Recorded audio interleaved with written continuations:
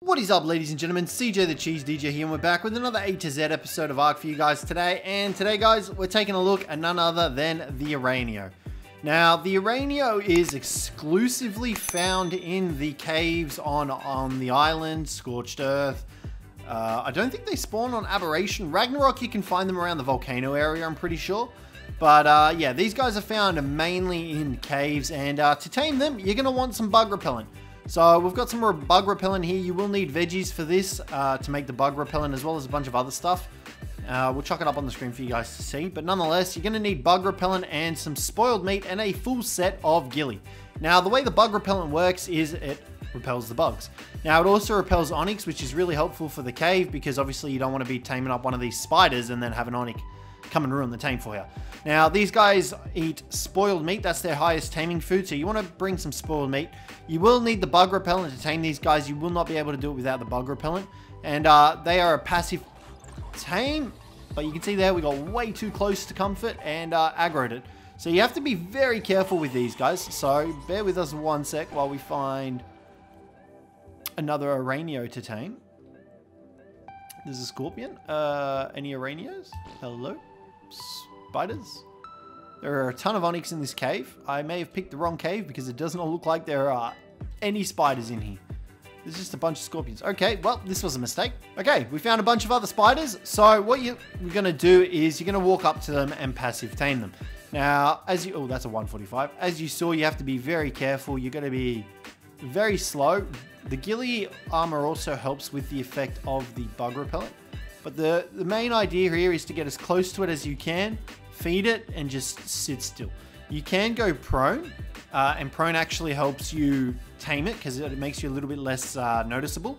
We do have our rate set to ×3 as well, so our taming rates is ×3. So this obviously isn't the best taming effectiveness sort of way to go about it. We should obviously just pump the taming rate to like 100, but it is what it is. It's at 3. All you need to do, bug repellent, full set of ghillie. Make sure you bring more than one bug repellent because it will take more than the 500 seconds, depending on what your rates are. And spoiled meat. And you can see it does have quite a bit of time in between feeds, and you do have to wait for it to be hungry again. Now, you can try and kite this into a trap to try and help you out. It depends on whether or not you've enabled cave building. So if you've got cave building on, then you can build a trap and kite these guys in the trap. It'll make things a little bit easier on you, depending on how you build the trap. But yeah, this is essentially how you tame them. Just bug repellent, spoiled meat, and just sitting right behind their butt, making sure that bug repellent doesn't wear off. Can we get another one?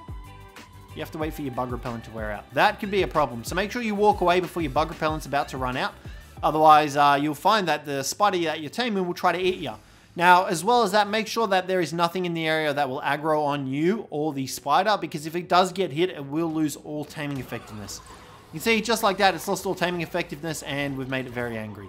So make sure that, yeah, you're alone, you've got traps set up, or you've just made sure that it's a solitary spider by itself. So its first use is you can kind of use it as like a portable bowler thingy.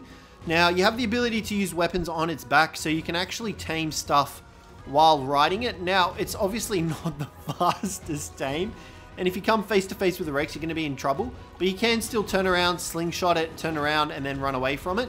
Now, these guys obviously aren't the fastest, but they don't actually have a turning radius. They're like the scorpion, they can turn on the spot, which is really handy. Now, if you do plan on doing it like this, you will need a high level one that has a lot of stamina on it, because to fire your webs, turn, run around, try and trank it, it's going to take a lot of stamina for your little spider. So it's going to be a bit tough for it to keep up with. So make sure you invest in one that's a high level, has quite a bit of stamina and health, so it can be a bit of a tanky tank.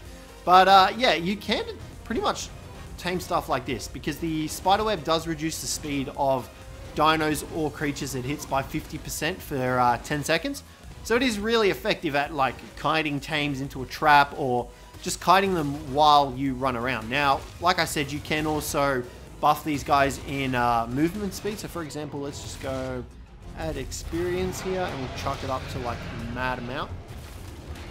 There we go, that's the wrong inventory.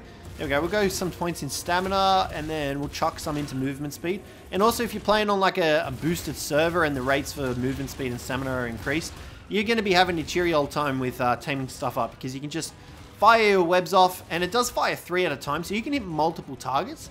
You saw there we were able to hit the Rex and the Carno, and this enables you to trank them. Like, you know, you can do that. Now, you can also use them as portable base defense, and if you're able to hit flies, you can actually use them to take down flies. But, like I said, you can use them for base defense as well, and how you go about doing that, first we're going to kill that Rex, is these guys have a turret option. Is by setting these guys to aggressive, so you change their stance to aggressive, and you put like a bunch of weight on them, so we'll go stone 1,000. I don't think we can do that, but whatever. You make them really heavy, and then what that means is they'll pretty much be stationary, and they still will fire the webs out at whatever it is that aggro's on them. So for example, you'll see this RG here. It's going to turn around and fire at it. So you can see there, it does fire its web attack out. It's not obviously the best base defense dino, but it is an option out there if you want to utilize these guys, because I'm pretty sure, like off the top of my head, aside from like, you've got the Allas, they do slow you down a little bit, but the ARANEO is probably one of those only dinos that is capable of slowing down players and creatures that much. So, I mean, I wouldn't personally invest in a bunch of ARANEOs to stick around your base on aggressive with their web attacks, because it's totally not going to be worth it. Like, it's totally, I'm talking in like very niche situations. If you've got literally nothing else to do on Ark, except go about taming up a bunch of ARANEOs to stick around your base in hopes that they fire webs at anything that decides to come around, yeah, you're going to have a hard time, because it's probably not worth it. They're still a little bit buggy. You can see there, he's not firing his web attack. So, like, I wouldn't recommend it. But if you're bored, you got nothing else to do, then knock yourself out. But guys, that is pretty much all there is about the ARANEO. You could use it as like a kind of, like I said, a portable taming little thing, where you're able to slow down whatever it is that you're taming with the web attack. But there are much easier ways to go about taming stuff than using this little spidery boy. But nonetheless, guys, hopefully you enjoyed this one. If you did, don't forget to leave a like, subscribe down below for more. But other than that, guys, I will catch you in the next one.